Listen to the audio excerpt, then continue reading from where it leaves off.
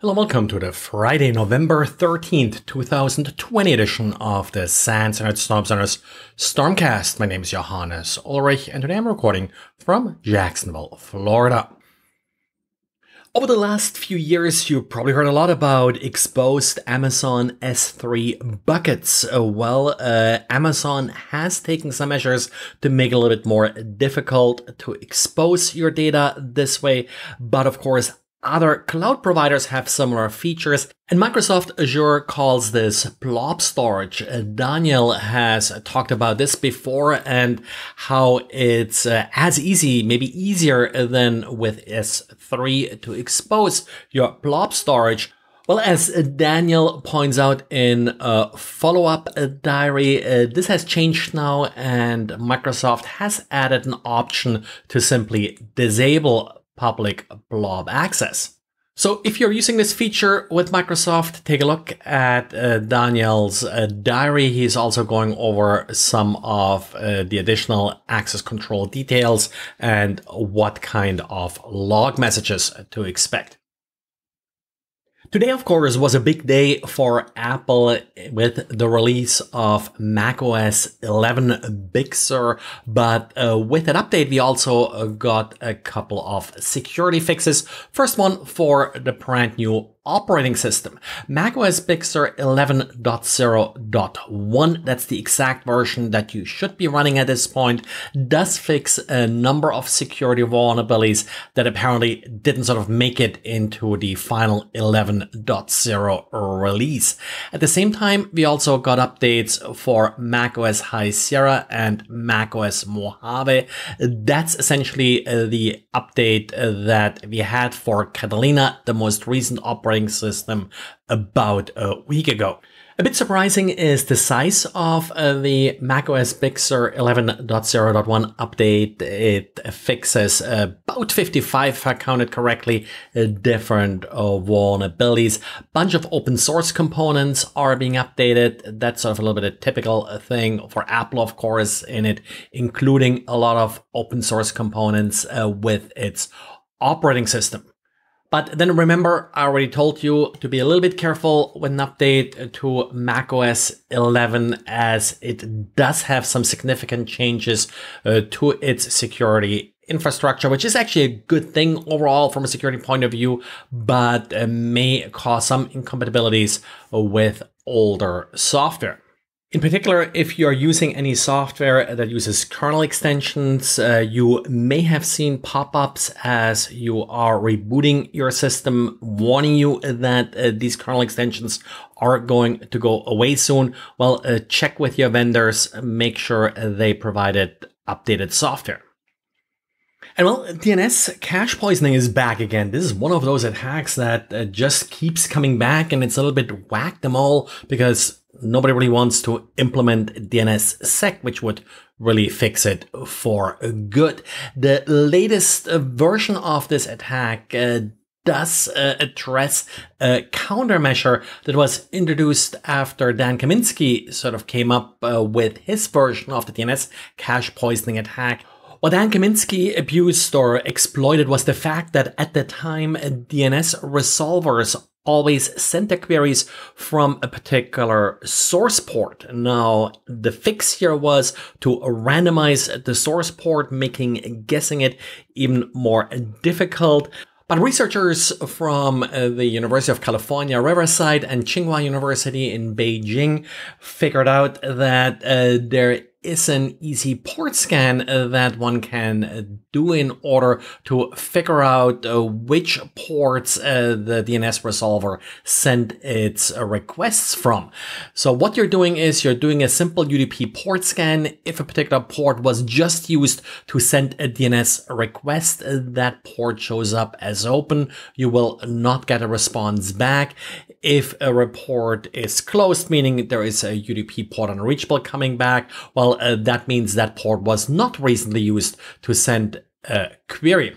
This, of course, depends on the DNS resolver actually sending UDP port unreachables back. And one thing they point out in their paper that in particular popular gateways, and gateways often provided by ISPs to their users, are sending UDP port unreachables back and are poisonable using this technique. Again, the fix here is implement a DNSSEC. Well, it's Friday again, and with me today I have another SANS.edu student, Rebel Powell. Rebel, could you introduce yourself, please? Yeah, sure thing. Like Johanna said, my name is Rebel Powell. I'm a candidate for a master's degree here at the SANS Technical Institute. I'm hoping to finish up late next month. I've been in information security for about 15 years now. I started in the military on a traditional offensive role and transitioned over to my current role here in the Department of Energy. I work for an agency that's called OSTI, who collects and disseminates the results of federally funded research projects to the American public. Okay, it's interesting. As a graduate student, I worked with Department of Energy on a couple of projects and really interesting stuff going on there. And I guess the degree will be your Christmas present, or definitely, if it gets there. But anyway, so you wrote a research paper about Exchange Online, Office 365, and such. Can you tell us a little bit about that paper?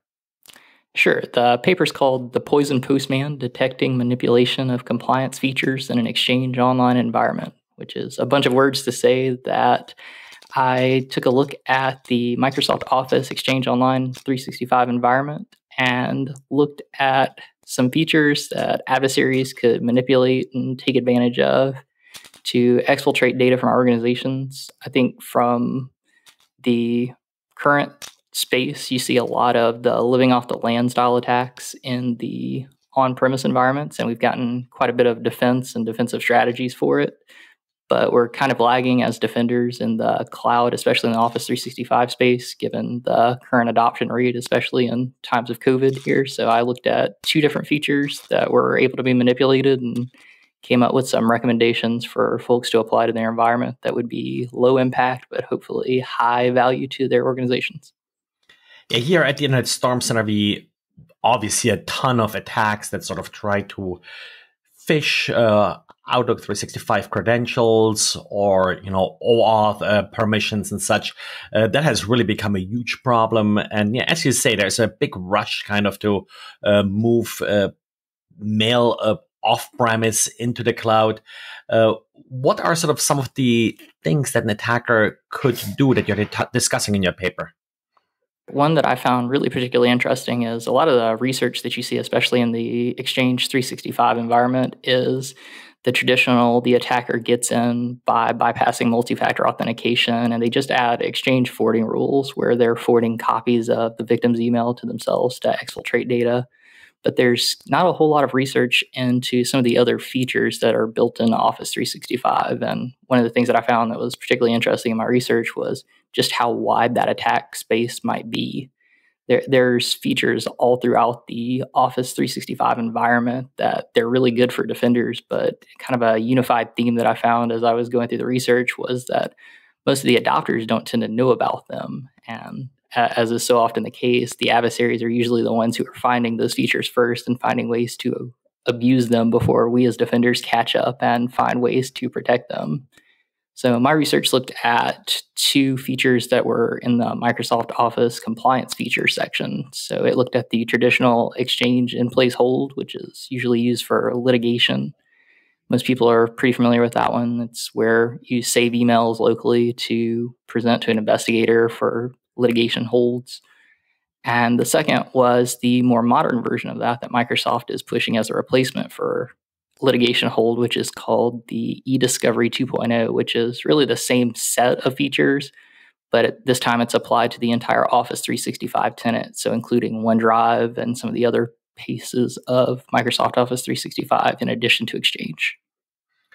If you want to call it a traditional attack, is the attacker forwards these emails to themselves. And of course, there's plenty of guidance in how to monitor these forward rules and prevent them from being added and such. But what you're basically saying is the attacker here is sort of using a defensive feature against you. Instead of forwarding the emails to themselves, which you may be monitoring, they could use these litigation hold features to retain copies of emails. And I believe they can also filter that for keywords, and then they basically can come back and download the emails at a later time. Is this sort of how an attack would work like this? That's correct. It's a really unique and interesting way because so much of our defense, especially in the cloud environment, is looking for that data going out. Whereas these features, they're built for litigation. So they're built to collect and store, like you said, keywords or particular topics of interest long-term in your own tenant. And then basically the adversary comes back as they have time or as they have the need to. And then for just a few seconds, they're connected to download that file and they're gone again. Yeah, so how would they come back? Do they still need the original password to come back? So if the user would have changed their password with his work, or could this also happen via OAuth, which is sort of another abused feature that we sometimes see? There's definitely the traditional, they keep your password and you haven't changed it, but there's also some of the newer features where they can do things like add accounts or even using third-party applications and granting permission to the tenants. There was an attack that I saw during my research where they created a third-party application that connected to the Microsoft tenant, and it actually didn't show up in any of the traditional security interfaces. So the application maintained access to the tenant almost invisibly to the administrators unless you knew exactly where to hunt for it. Yeah, would you find this if you're sort of auditing permissions that you hand out to applications? I know that some people now restrict what applications may request access, and you need some kind of administrator approval to actually permit a new application. Would this work in this case?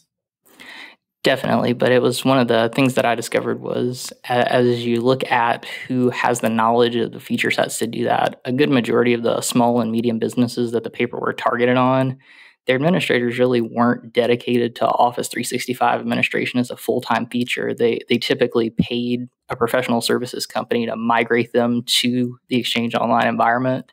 And then they kind of turned over the environment to the administrators for care and feeding. So a lot of the challenge for us as defenders was really in the knowledge of where these features are and what they're doing.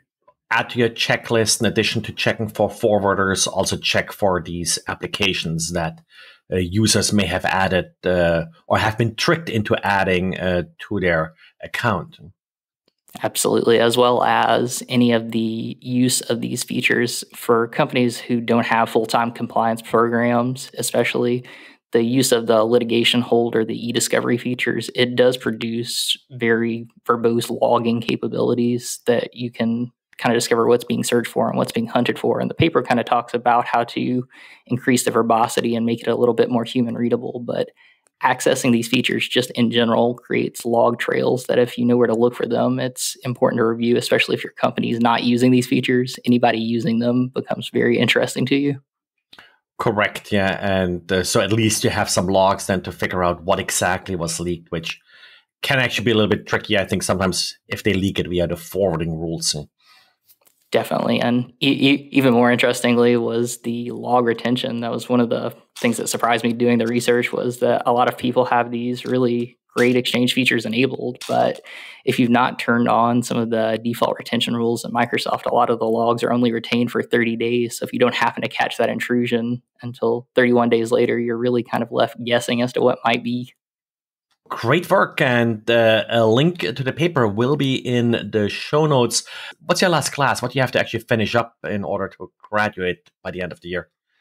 Well, I was in the GSE cohort we finished the written exam and we were getting ready to do the practical when COVID pushed us off. So we are doing the beta testing for the core competency exam. That's going to be the exit course for us. So interesting. So, well, best of luck with that. Thanks for joining me here, and thanks for everybody for listening, and talk to you again on Monday. Bye.